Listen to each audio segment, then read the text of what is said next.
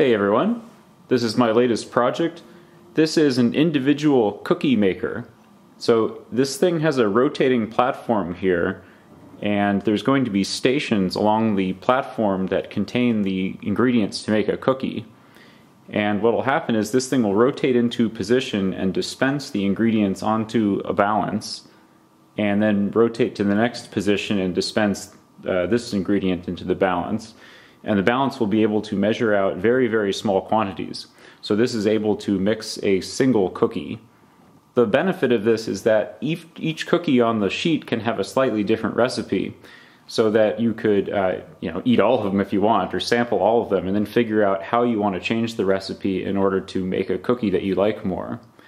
If we were to expand this to sort of a business idea, the factory could make individual cookies and then put like a QR code on the cookie wrapper. So then the buyer could scan the QR code and just enter a number of 1 to 5, how much I like this cookie, and then the factory can update the recipe even day by day or hour by hour if they wanted. Another cool idea is the factory could send different recipes to different regions. So for example, if all of the cookies sent to the West Coast, people rated the sweeter cookies more highly there, then the factory could send sweeter cookies to the West Coast, or whatever it turns out to be. So this project is going to involve a lot of interesting fluid and powder handling stuff. I'm going to dispense the powdered ingredients by putting a lead screw into the funnel and then driving the lead screw, kind of like a drill bit, which will cause the powder to be very, very slowly metered out down the funnel. For the liquid and semi-liquid ingredients, I'm going to use syringes for the true liquids. This will be eggs and vanilla extract.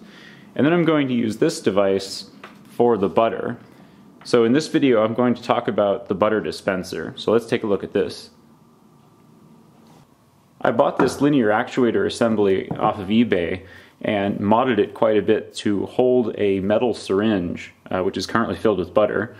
And when you activate the linear actuator, the plunger is pushed down and butter is dispensed out the bottom. So let me tell you about the process that I used to figure out how to size the motor and figuring out how this all is going to work. I started by loading the syringe up with slightly warm butter. I used probably about 70 to 75 degrees F. And since I took it out of the refrigerator, I knew it was going to be way too viscous straight out of the refrigerator. So I warmed it up a bit, and then put that in the syringe and pushed down on an electronic bathroom scale. It's actually a shipping scale, to get an idea of how much force it would take to push the butter out the nozzle. And it came out to about 8 kilograms force. The nozzle here is responsible for a lot of the restriction in the butter coming out. So if it turns out that 8 kilograms force is just a little too much for this, I can go to a larger nozzle. The downside is that a fatter stream of butter doesn't break up as easily, so if you're just pushing out like a really fat stream of butter, it's very hard to meter because the whole chunk comes out kind of in one blast. This fine nozzle actually helps quite a bit because the butter breaks up into droplets. Not really droplets, but sort of chunks, small chunks. And those fall down into the mixing vessel to be checked on the balance. The next thing I wanted to measure was how far this plunger would have to move down in order to dispense a nominal cookies value of butter. So to start, last weekend I figured out what the values were for a single cookie, and it comes out to about 4.7 grams of butter per cookie. So I set up my milligram balance and then just dispensed some by hand, measuring how much the plunger moved. So I checked it first, dispensed 4.7 grams, or as close as I could get to it, and then checked it again. And it turns out that this plunger moves 6 millimeters for each 4.7 gram dose. I also found out that the butter tends to make 200 milligram drops. I mean, they're sort of more like strings that are coming out of this thing.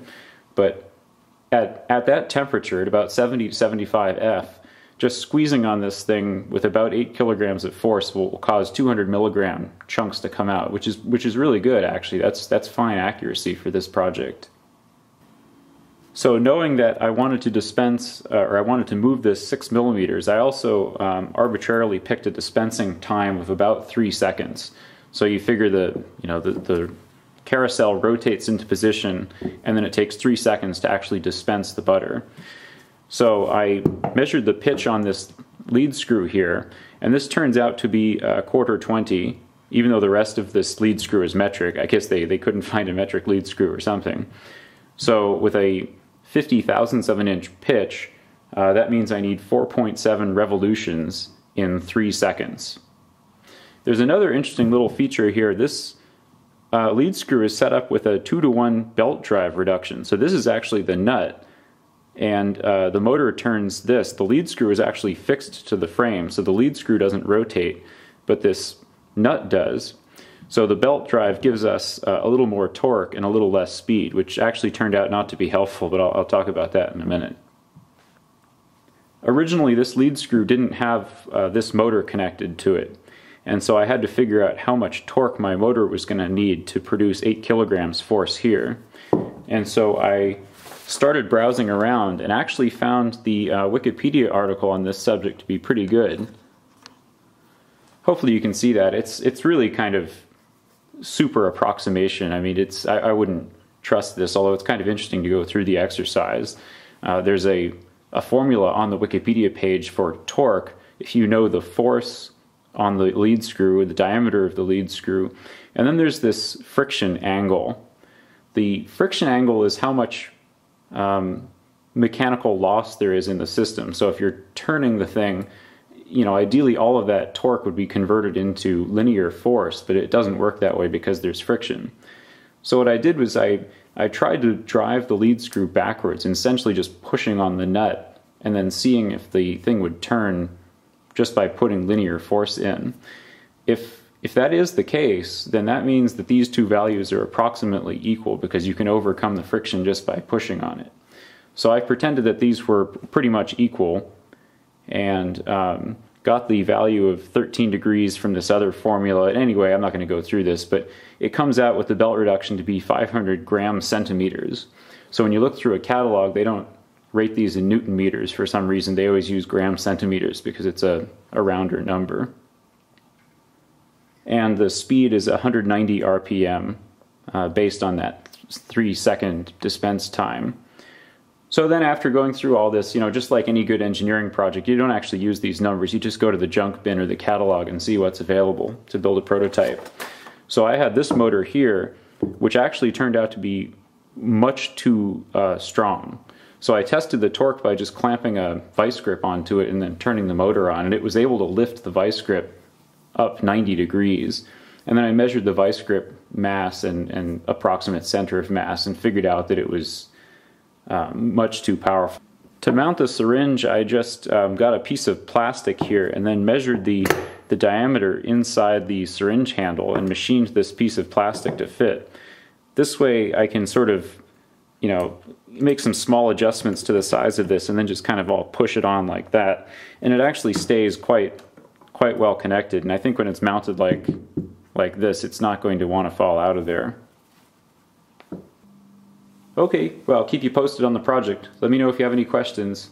See you next time. Bye.